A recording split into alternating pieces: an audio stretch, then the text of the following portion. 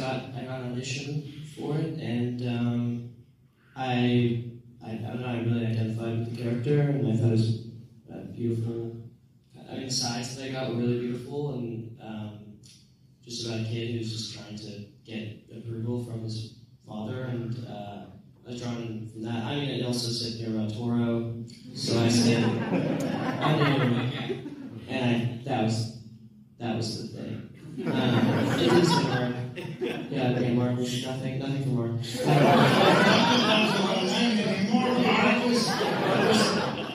Gigantic,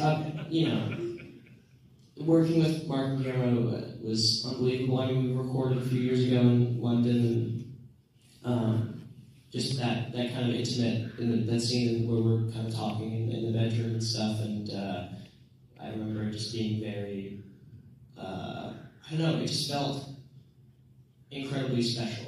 I mean, also just, I'm a gigantic fan of stop motion. My godmother, her first job was designing characters for Nightmare Before Christmas, and she, it was a big part of my life growing up, was stop motion.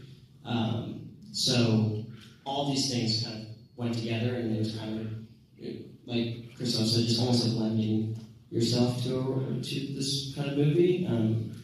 Yeah, so it was very special.